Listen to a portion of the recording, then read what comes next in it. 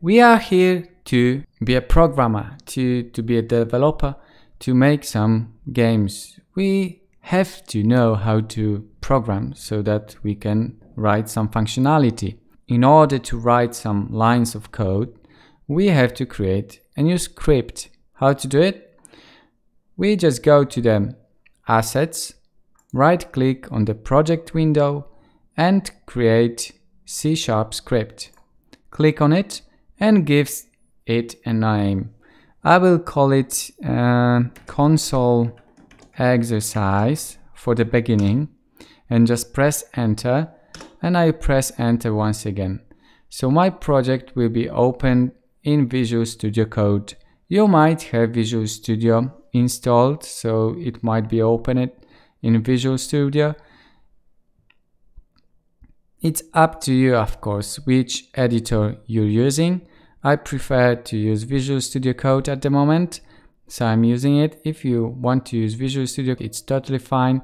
This will be maybe not exactly the same, but it doesn't matter really. It's just an editor, so the code will stay the same, just it will highlight differently. The shortcuts will be a bit different, but apart of that, everything will be the same. So it doesn't matter what editor you're using.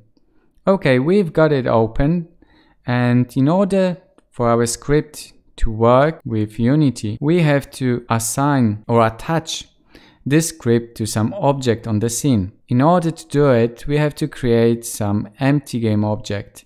We could just attach it to the main camera, but I wouldn't recommend it. So just go to this hierarchy window, right click on it and choose create empty. Let's give it some descriptive name. So maybe we can call it a console exercise object. And now to attach our script to that object, we have to just drag and drop it. So you can see this cursor change. So just drop it. And now in this inspector window, you can clearly see that console exercise script is attached to this object as a component. Because it is a component, there are other ways of attaching it. We can just drag and drop it straight to this inspector window, like so.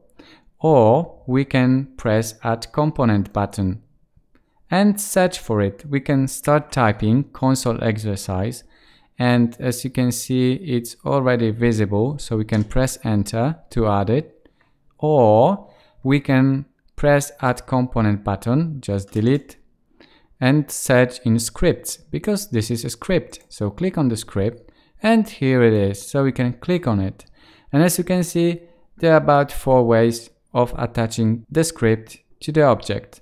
So now we have removed all 3 because we need only 1 script attached to this object. If we had all 4 scripts attached, they will be executed 4 times, and we don't want this.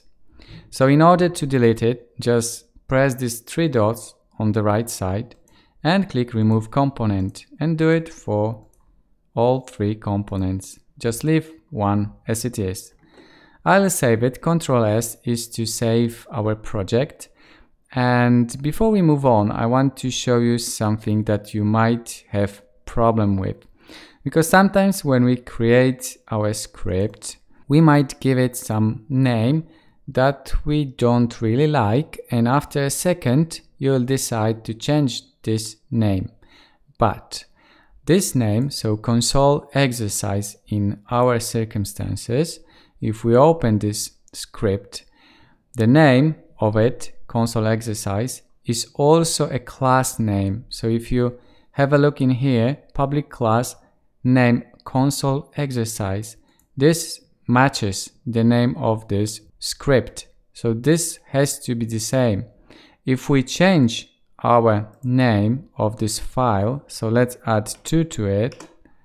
So now when I open it, the name of the class wasn't changed. So now there will be a problem. As you can see, it says that the associated script cannot be loaded because the name of it was changed.